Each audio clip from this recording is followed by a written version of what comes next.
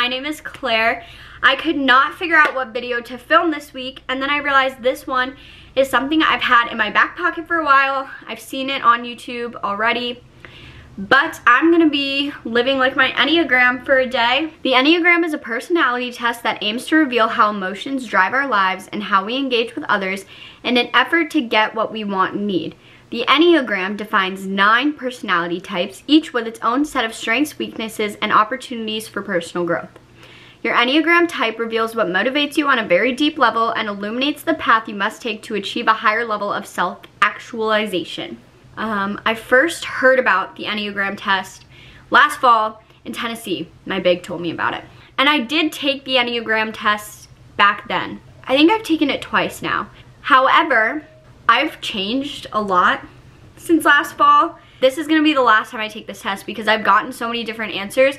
So whatever I get this time is gonna be my Enneagram, and I'm sticking to it. Yeah, I just haven't had the time to sit down and retake the test. So today we're gonna take the test. It's already 12 o'clock, so I'm not going to be living like my Enneagram today. I'm actually gonna be doing that tomorrow, but I am going to take the test today.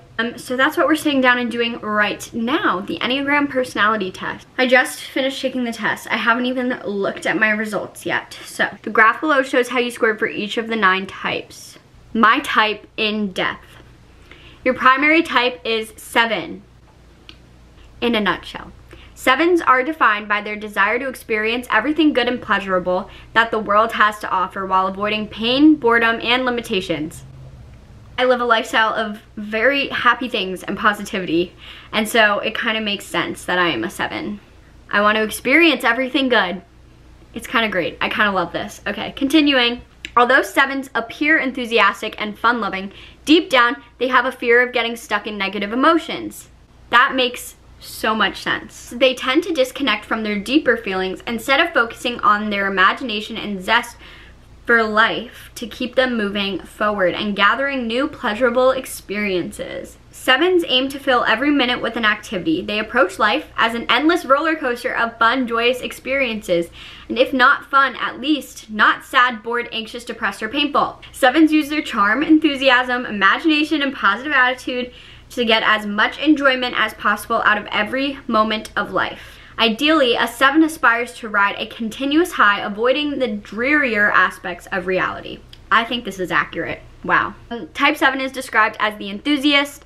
7s want to have as much fun and adventure as possible and are easily bored. Optimism. Your dedication to a glass half full mentality keeps you going when others might give up and gives you the courage to try things that many might see as too risky.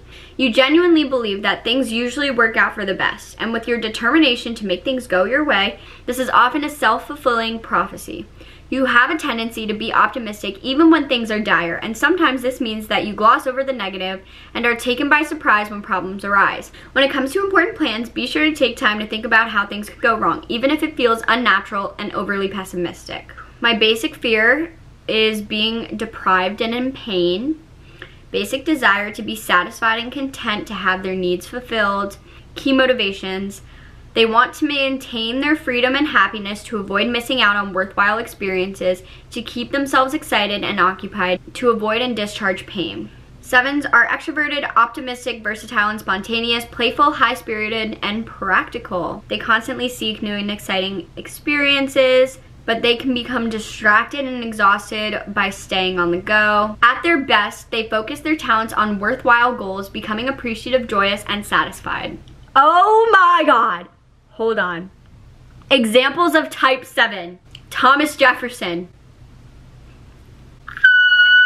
Wait. Yes. I've been obsessed with Hamilton. I don't know about you, but I have always been obsessed with Hamilton.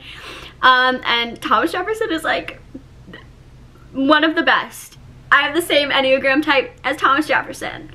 Wow, that made my day. Huh. Who else? We have Miley Cyrus, Mick Jagger, Elton John, Simon Cowell. Woo! Dad. Simon Cowell is an enthusiast. What? 7s approach life with curiosity, optimism, and a sense of adventure like kids in a candy store who look at the world in wide-eyed, rapt anticipation of all the good things they are about to experience. They are bold and vivacious, pursuing what they want in life with a cheerful determination. 7's wide-ranging curiosity and ability to learn quickly can also create problems. The type most prone to addiction: stimulants, caffeine, cocaine, and amphetamines, ecstasy, psychotropics, narcotics, and alcohol, but tend to avoid other depressants. Wear body out with effort to stay up. Excessive cosmetic surgery and painkillers. Oh my god. Those are my addictions. That's scary. Personal growth recommendations. Recognize your impulsiveness and get in the habit of observing your impulses rather than giving in to them. Learn to listen to other people. They are often interesting and you may learn things that open new doors to you. That is something I work on because I'm always just like too excited. Like I'm literally like a puppy. Like I get too excited that I just start running around talking and I forget to listen to people, and I know I'm bad at that, so I'm sorry to all my friends, but I have realized this and I'm working on it, I promise. You do not have to have everything in this moment. I know. I'm bad with that too. Make sure that what you want will really be good for you in the long run. That is everything about type 7s.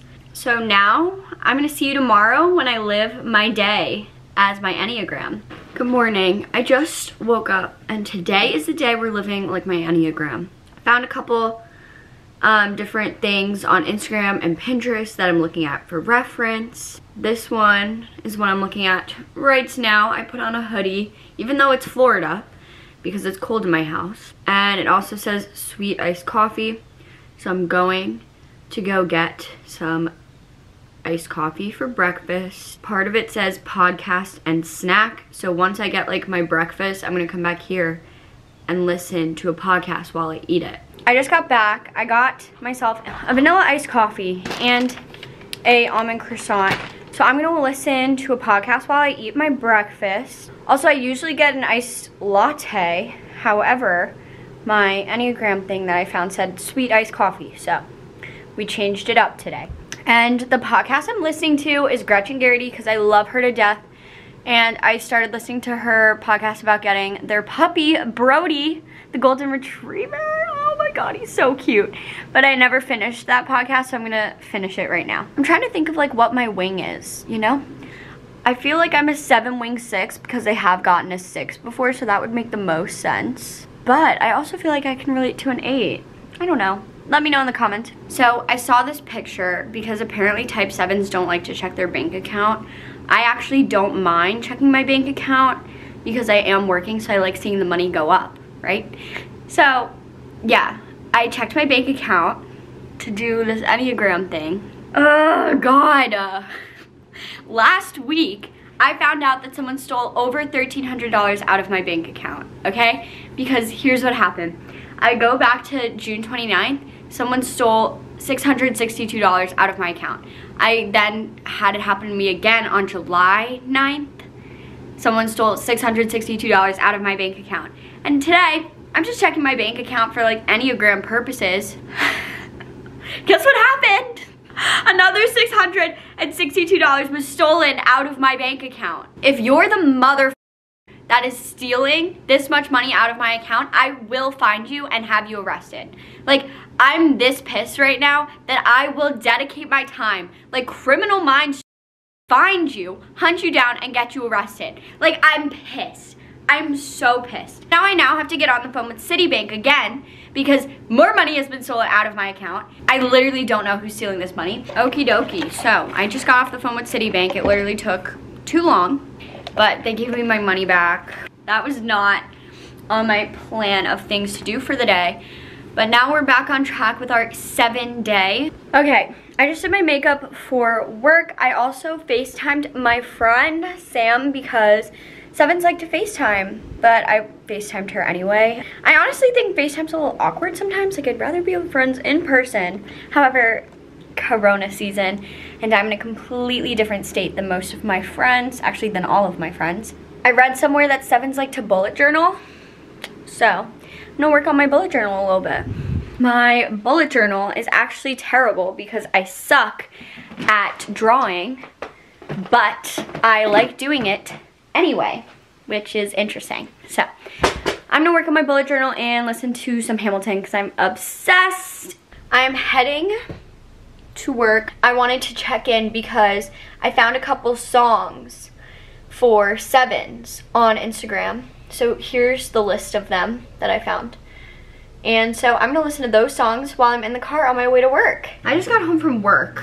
The sun is obviously setting. I worked longer than I was supposed to today. On this picture it says afternoon drive. I did go for an afternoon drive to and from work. It's a little different, but I do have fun on my drives to work, I promise. So I saw this little book list by Enneagram type, and the 7 is the 7 Laws of Enough, which I've heard of before. So I decided, why not order it? I know nothing about the book. I just know I've heard of it. And it says it's for my Enneagram type. So I'm gonna order it on Amazon. This is just the description, but I'm gonna order it right now. The 7 Laws of Enough is about the most radical kind of change at the personal, organizational, and societal level. A shift from scarcity to sustainable abundance. These 7 principles, pioneered by leadership consultants Gina LaRoche and Jennifer Cohen, guide readers on a transformational journey of self-discovery towards a new leadership strategies and a renewed sense of fulfillment and purpose. That's the book I'm ordering, which it sounds fun. I'm really interested in it. Okay guys, I hope you enjoyed this video. Make sure to give it a thumbs up if you did like it, and subscribe if you want to see more of my face. Also, this video gave me some inspiration. Now that I really am fascinated by the Enneagram, I want to learn all about the other types and all the things. And so let me know if you want to see an Enneagram series. Let me know.